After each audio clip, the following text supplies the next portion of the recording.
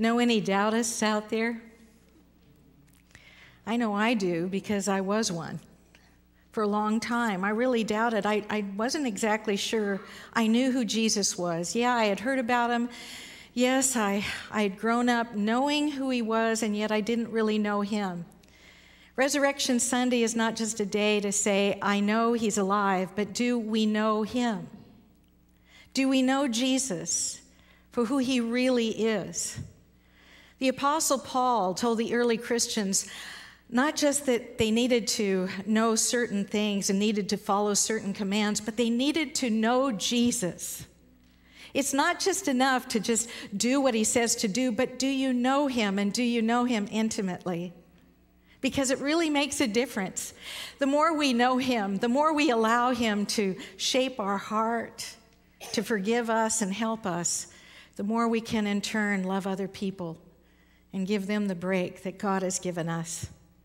Paul told the Ephesians in one of his early letters, he says, I keep asking the God of our Lord Jesus Christ, the glorious Father, that he may give you the spirit of wisdom and revelation so that you may know him better.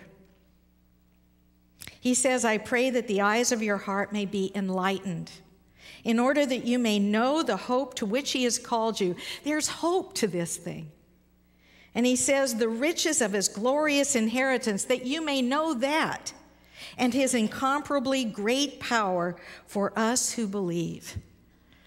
So it's not just that we know today, but do we really know who he is?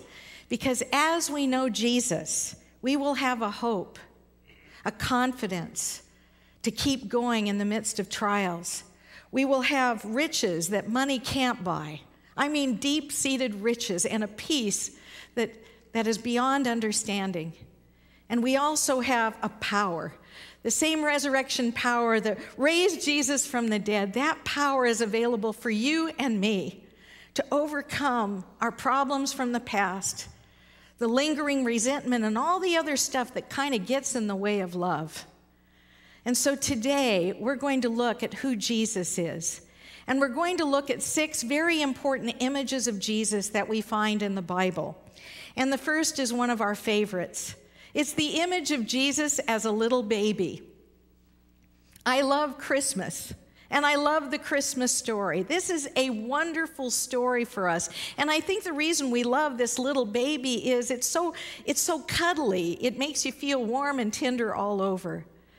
Brody Cortina is going to come and read for us the wonderful story of Christ's birth. While they were in Bethlehem, the time came for the baby to be born, and she gave birth to her firstborn, a son. She wrapped him in cloths and placed him in a manger, because there was no guest room available for them. And there were shepherds living out in the fields nearby, keeping watch over their flocks at night. An angel of the Lord appeared to them, and the glory of the Lord shone around them, and they were terrified. But the angel said to them, do not be afraid. I bring you good news that will cause great joy for all of the people. Today in the town of David, a Savior has been born to you. He is the Messiah, the Lord. Luke 2:6-11. Amen.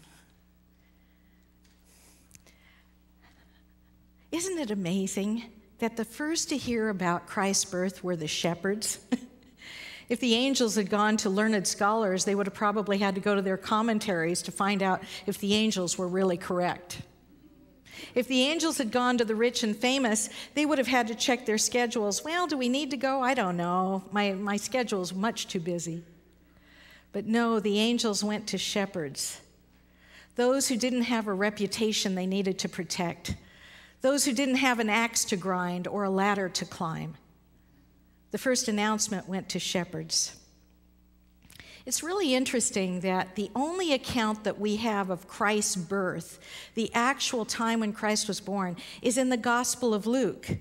And in the Gospel of Matthew, that gives us the little story of the wise men visiting the child Jesus. But the Gospels of Mark and John, they don't even include the birth story or Christ's childhood. It's almost as if they didn't want that to get in the way.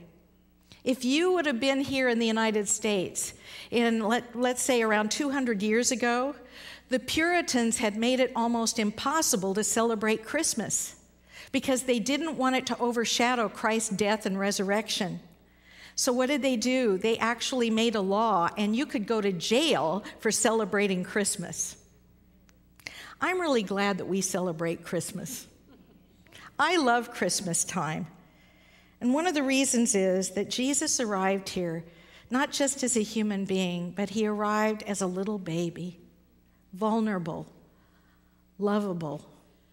Max Lucado says that God was given eyebrows. He was given elbows, 2 kidneys and a spleen. He came not as a flash of light or as an unapproachable conqueror, but as one whose first cries were heard by a peasant girl and a very sleepy carpenter. Jesus arrived here as a vulnerable little baby. And you know what's so beautiful about that? It makes Jesus approachable. It makes God approachable. We don't have to have our act together before we come to him. His humble birth is a welcome mat. It's like God is saying, I'm here, I'm listening, and I know in a very personal way what you're going through and what it means to be helpless. That means we can go to Jesus, just like those shepherds did, and know that we are safe and we are loved, just the way we are. There's a second image of Jesus that we have, and this is the image of Jesus as a great teacher. It's very beautiful that the very first thing that Jesus did when he came out of the desert, remember he was tempted by the devil for 40 days, 40 nights, he fasted, and he came out of the desert, and the very first thing the Gospels tell us is Jesus began to teach. He went to the synagogues to teach his own Jewish families. Imagine what it must have been like that Sabbath when Jesus walked in to the synagogue in Nazareth, and he began to open the scroll of Isaiah, and he began to read. Here was Joseph's son speaking before his own hometown, letting them know he was much more than a carpenter. The Spirit of the Lord is on me, because he has anointed me to proclaim good news to the poor. He has sent me to proclaim freedom for the prisoners and recovery of sight for the blind, to set the oppressed free, to proclaim the year of the Lord's favor. When his hometown heard that, everybody was amazed at the gracious words coming from Christ's lips. They just didn't know what to do, and they were praising him. They were amazed and in awe. But then it happened. Jesus began to imply that the kingdom of God would not just include them, but would include Gentiles as well. And that didn't go over well. His hometown actually took Jesus out of town and wanted to throw him off a cliff. Now, I began to think about this, and sometimes we too can be just as fickle. We too, at times, can listen to Christ's teachings, and those teachings that we don't like, well, sometimes we just kind of put them aside. As long as Christ's teachings do not rock our boat or don't require too much from us or to love or a lot of sacrifice, he's wonderful. But the moment Christ's teachings begin to really shake our life, begin to change our priorities, begin to change the way we think and the way we treat others, then at times we don't know what to do, and quite often we can pull back, or we just put those commands on the shelf. Jesus told his disciples, "If you love me, obey my commands." And I began to think, what are the commands that Jesus has given us that are sometimes hard to follow? I mean, it's one thing to say, Lord, I love you. I really do with my whole heart, my whole soul, my mind and my strength. I'm yours. I'm in. But what about the teachings that say, do not worry. Do not envy. Do not worry. Do not judge. Do not worry. Do not lie. Do not hate your neighbors, but love them. Do not hate your enemies, but love them. Pray for them and bless them. Are any of these teachings hard for us?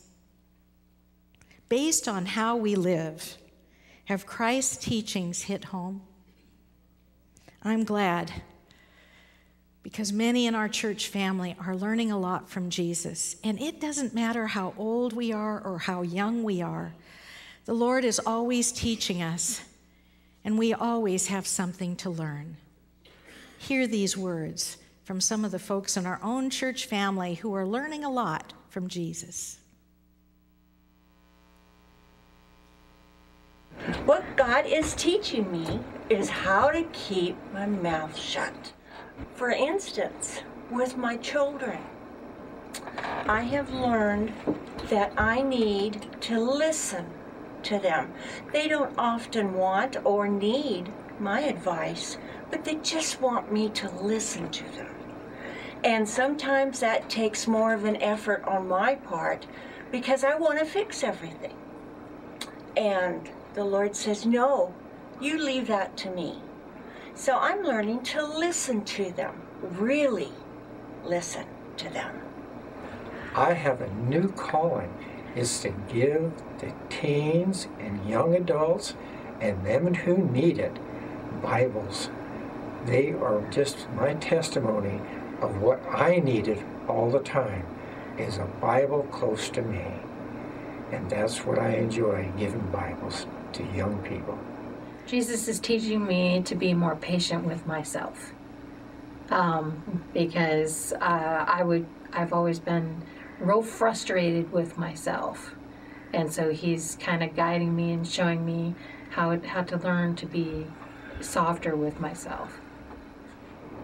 In the last few years, I've changed jobs several times, and during that time, God has always been relevant in my life.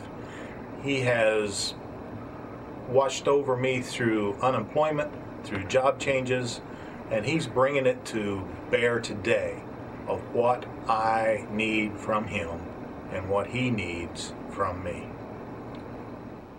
God's teaching me to lead others as he leads me, especially with the youth band upstairs, just loving for them and caring for them and stepping in for them and just really asking and being curious about what their needs are and how I can pray for them. I feel more confident when I pray. I feel braver. I can ask him things that I maybe thought I couldn't ask before because I wasn't worthy enough. But you're worthy enough. You're always worthy enough. He does this to you. He changes you. He makes you feel like you're important, and what you have to ask him is important because he knows it. Sometimes we don't know it, but he knows it's important. And he knows it's important to us. Well, I used to have quite a terrible temper, and God's helped me so much with that. I still have a few moments, but most of the time God has really been good. So, but it's in yielding to him. It makes a difference. It's in total yielding to him. That's what it takes. One of the other images that we have of our Lord is that of a miracle worker. Oh, don't you just love the miracle stories? For every lame person who got up from the mat was able to stand and walk. Every person who was blind was able to see. Every tormented person who was freed from demons. Every single miracle pointed to the fact that Jesus wasn't just a miracle worker, but he was much more. Would you listen to some of the things that Jesus pulled off that only Jesus could have done, some of the miracles that took place? Jesus went throughout Galilee, healing every disease and sickness among the people. News about him spread throughout all Syria. And the people brought to him all those who were ill with various diseases, those suffering severe pain, the demon-possessed, those having seizures, and the paralyzed. And he healed them.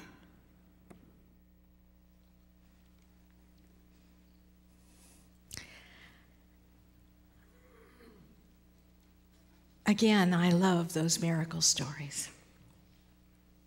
I just think about what it must have been like to sit there with all those thousands of people when Jesus multiplied some loaves and fish into a mighty banquet with leftovers for thousands of people. I love the one where Jesus calms the sea, not once but twice in the accounts of the Gospels. And then there's that one where he's walking on water. Now that's a pretty good one. Another favorite one for me is when he healed the centurion's servant who was miles away. This servant was dying, and the Lord said, "Let it be done." And just like that, the servant was healed. It didn't matter how far away he was.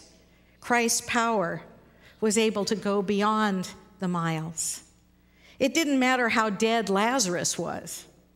Christ's power raised him from the dead.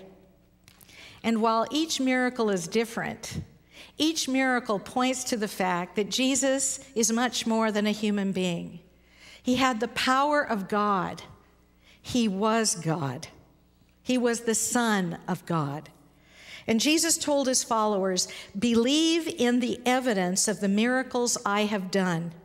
Then you will know that the Father is in me and I am in the Father."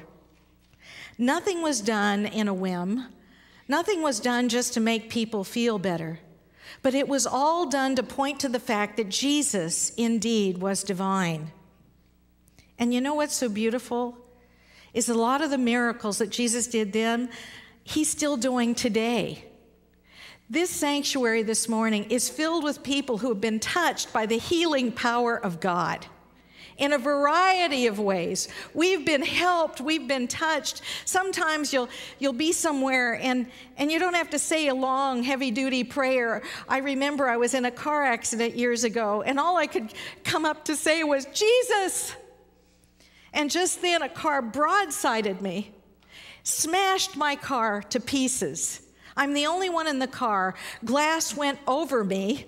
Glass went in front of me. Glass went behind me, all landing on the passenger seat, and I was untouched. We have stories in this room. We can tell that God has done something in our lives, if not physically, then emotionally, and he continues to do it. I'd like you to hear some of the healing, supernatural stories of transformation that God is doing. He's doing something new in all of us if we'll allow him. Listen to this. If you want to see a miracle, look at me. I have been a miracle from God for a long, long time. I've learned to forgive. I've learned to give everything that I have up to him, which has brought me so much peace, extreme amount of peace, and the love of other people. I love people, I love our congregation, and I love everything about this church. God is at work in my life. He has brought me to a new place of being able to serve him in freedom and in dignity. And now today I am free to serve our precious ladies on Tuesday, coming alongside dear Carolyn Myers to be able to serve the Lord with joy and gladness. We are seeing miracles take place. We are seeing God at work. We are seeing attitudes changed. We are seeing hope and healing and transformation. And I just want to give God all the glory and praise for what he is doing. The first few days after I was diagnosed with lung cancer were horrible days. I had a pity party that went on for days. And then it kind of came to me that I was not in this by myself, that I had the Lord with me all the time. And all I needed to do was to turn to him, and he would provide everything that I needed. And so I got myself up off of my little pity blanket and wiped away the tears, and here we are, several months later, and it's getting better, and the tumor's shrinking. Thank you, Jesus, for all your amazing healing power. We've looked at Jesus as that approachable little baby, so vulnerable, as a very wise, amazing teacher, one who commands us sometimes to take a step beyond where we ever thought we could go. He was a miracle worker. I mean, he did things that nobody else could do, but the real reason Jesus came was to be our Savior, to go to the cross and to die so that the price of our sins would be paid for. Jesus said, "I am the good shepherd. The good shepherd lays down his life for his sheep. No one takes my life from me. I lay it down of my own accord." And that's what Jesus did. He willingly stepped forth and went to the cross and died for our sins. That's love. He stayed there and died for us. How lonely it would have been. Can you possibly begin to imagine what it was like when your own apostles abandon you, when one of them betrays you, when one of them denies you, not once but 3 times, really? How horrible, absolutely horrible it had to be tortured, to be mocked, to be spat upon, to be killed by those you created. But all the way to his last breath, Jesus expressed love. Remember, while he was there on the cross, he forgave those who were killing him. He invited the thief who was dying next to him into paradise with him that day. And then he made sure that his mother was cared for, that the Apostle John would take care of his beloved mom. That's love. Pastor Amy comes to share with us those last moments of Christ on the cross, because before there's a resurrection, there has to be his death.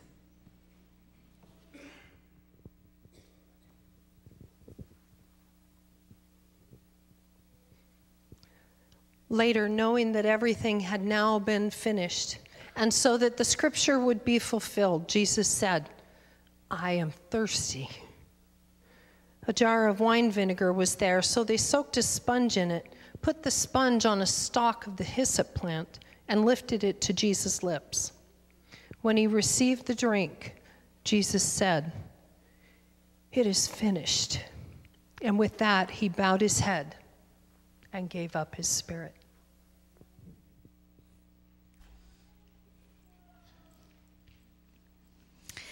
I don't know if we can fully grasp what's going on here, but that word, when he said, "It is finished," in the original language, it's tied to the words, "paid in full." Something happened. With that last breath, something happened. And it happened in the temple. In the temple in Jerusalem, there was a curtain that separated the rest of the temple from the Holy of Holies, that very special place that symbolized the holy, holy presence of God. And nobody could go behind that curtain but the high priest. And only the high priest once a year could go behind that curtain to atone for the sins of Israel. Well, when Jesus took his final breath, you know the story, it's recorded in the Gospels. That curtain rent in two from top to bottom. It just tore in two, symbolizing that anyone, not just the high priest, but that anybody could come into the holy presence of God. that nothing could separate us from God anymore, that at any time, at any place, anyone can come into God's holy presence. The Apostle John wrote about this. He said, Jesus is the atoning sacrifice for our sins, not only for our sins, but for the sins of the whole world. Jesus paid the ultimate sacrifice, not only to save us from sin, but to pave the way for us to go to heaven. But to get there, there's a death on our part as well. I pray that along the way, God's grace ignites an awareness of our need. And it also shows us that we need a change in our life and something needs to die. Our self-sufficiency that kind of puts God on the shelf. Something else needs to die, that fear that keeps me so bound all the time and robs me of joy. Something needs to die, like those sins that we've tried to hide that we just think God doesn't see. He does. Those attitudes that keep God and people from a distance. Those things in our life need to go to pave the way for God's grace to do something new in us. I am so blessed that God died for me. Jesus went to that cross and he died for you, because the grace that flowed down from Calvary that day still flows today. Forgiving our sins, taking care of that fear, and all the stuff that gets in the way of love. I pray that the very first who will see the change God is doing in us are those who know us the most. Our spouses, our kids, our friends, they can see the change that God is doing. I pray the change in you has begun. As a Catholic kid, I grew up, and I remember the crucifix in the old mission had Jesus on it. And most Catholics do have the cross with the body of Christ on that cross. And the reason is beautiful. It's to remind us of the ultimate sacrifice Jesus paid for our sins. Now, as we go to a Protestant service, you'll notice that our cross is empty, because we celebrate the fact that Jesus didn't just die, but hallelujah, he rose from the dead. And that cross is empty. I pray that our understanding of Jesus in some ways combines both, that we never forget the incredible sacrifice Jesus paid, the love that took him to that cross and kept him there until the last sin was paid for. But Jesus didn't end there at the cross. His story doesn't even end at the tomb. The beauty is there's so much more to this story. See, the Romans sealed the tomb after Jesus was dead and placed inside. They sealed it so that no one could get in and no one could come out. They posted guards to make sure nothing would happen, that his body would not be stolen. But no one and nothing could keep God down.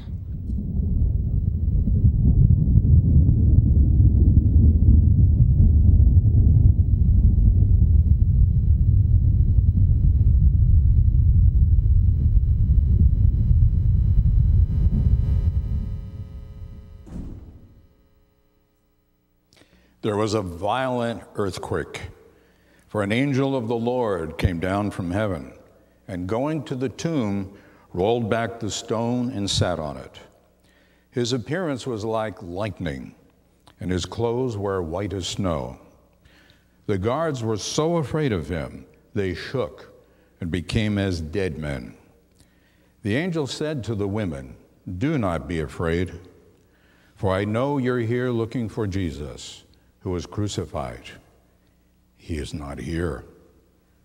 He has risen, just as he said."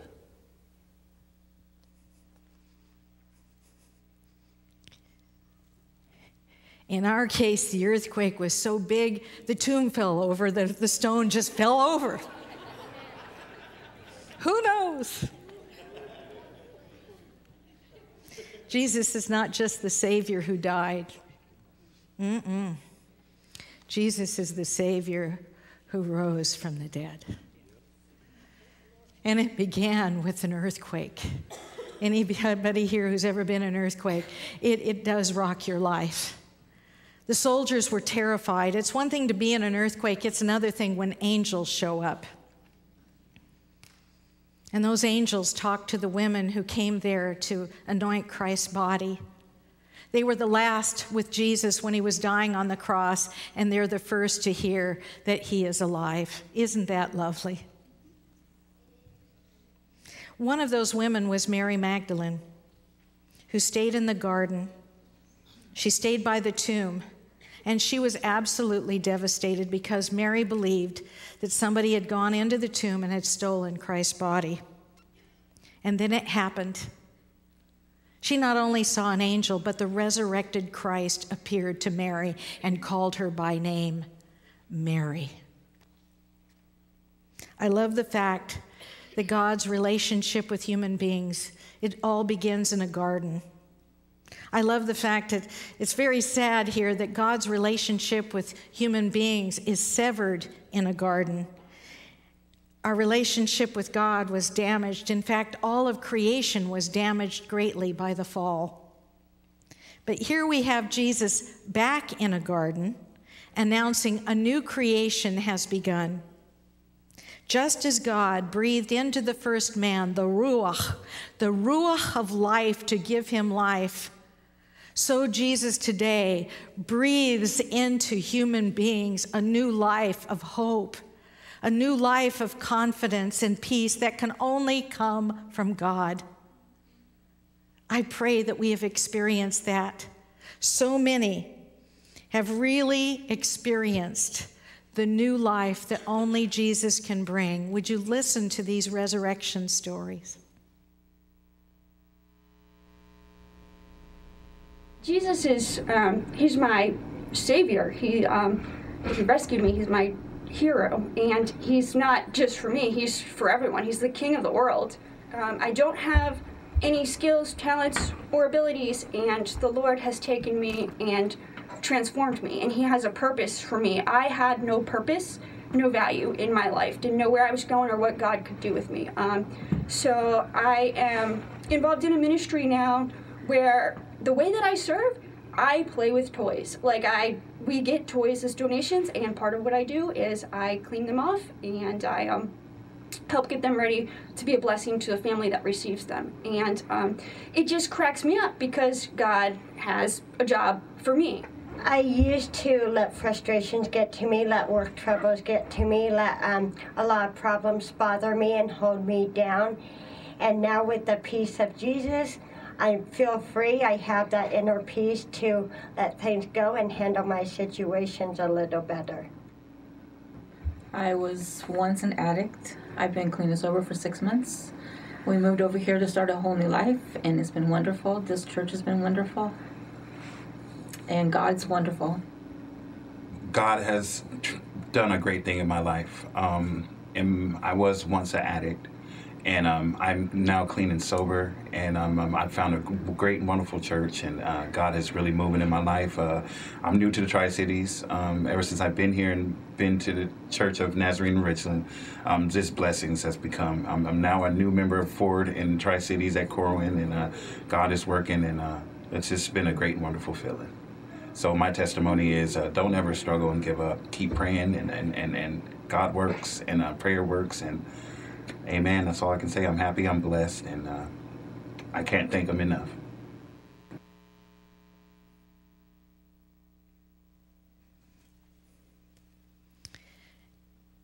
And what Jesus has done in Dimitri's life and in so many of our lives, Jesus wants to do in each one of us.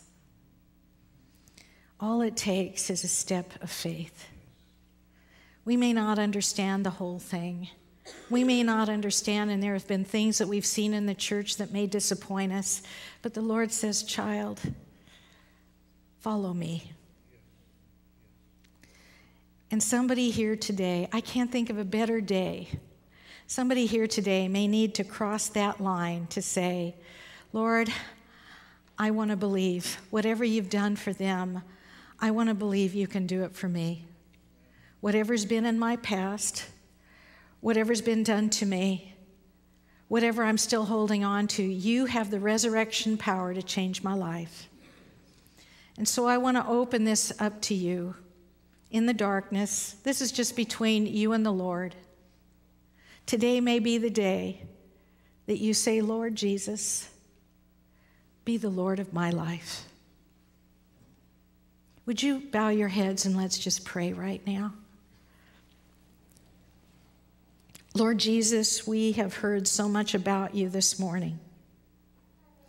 And there is somebody here, I know there is somebody here who maybe is tired of going their own way.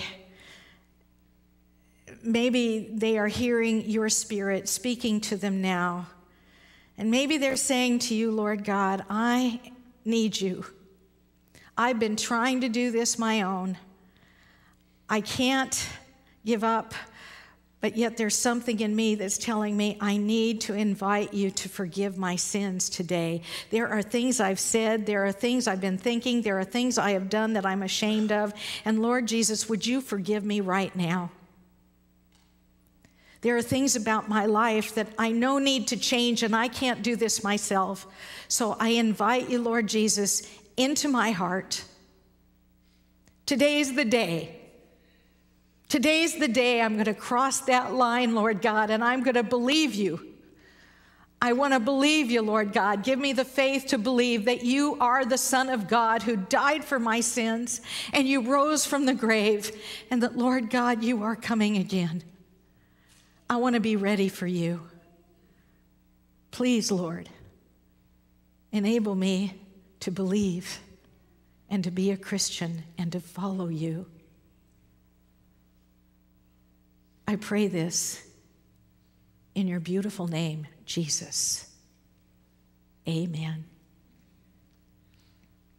It's the most important decision you will ever make in your life, because eternity is a long, long time.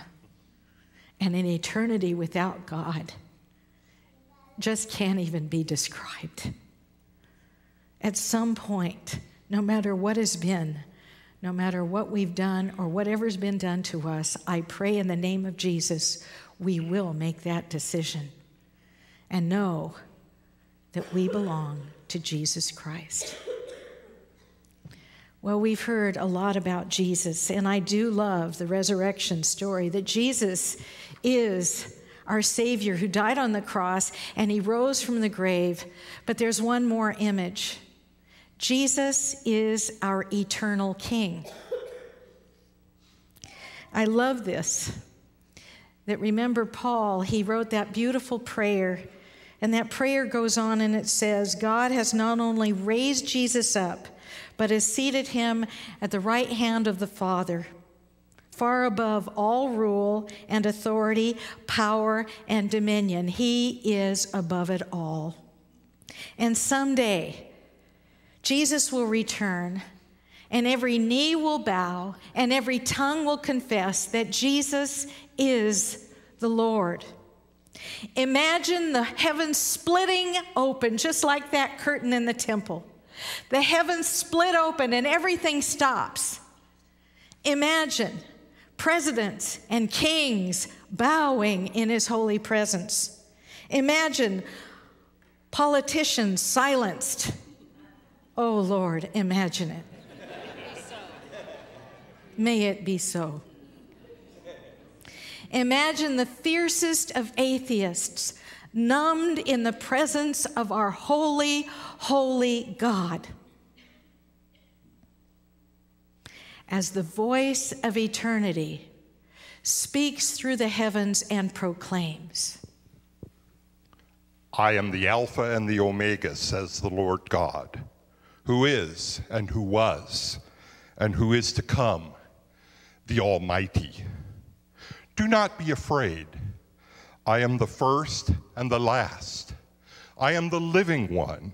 I was dead, and now look, I am alive forever and ever, and I have the keys of death and of Hades. I am the Alpha and the Omega, the beginning and the end. To the thirsty, I will give water without cost from the spring of the water of life. Those who are victorious will inherit all this, and I will be their God, and they will be my children.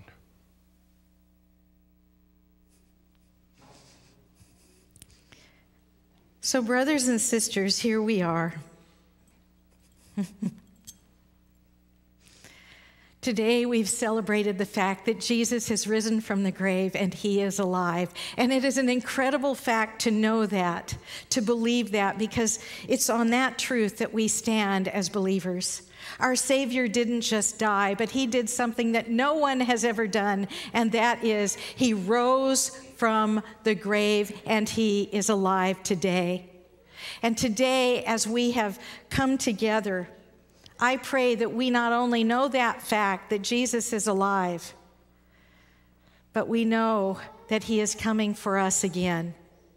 He's not just the cuddly little baby, the one that we can come close to, and that's very lovely. He's not just a great teacher who guides us and helps us along the way. He's not just a miracle worker that we can go to in a jam. He is not just even our Savior who died and rose for us, but he is the Lord of Lords, and he is the King of Kings. There are no words that we can possibly use to describe how we will bow before him when he comes back. But in the meantime, may we worship him. May we give him our praise. May we obey him and live for him with our whole heart. Let us praise the King. May our lives praise the King, for he is worthy. He is risen. He is risen indeed. He is risen. He is risen indeed. He is risen. He is risen indeed. Now that's why we can live in the morning and give God praise from all through today, through eternity. Thank you for coming this Resurrection Sunday. If you have a praise or a prayer to drop by and in the little collection plate, please do so. Would you turn to a brother or sister today and say, hallelujah, it's been good to be in church today. Amen.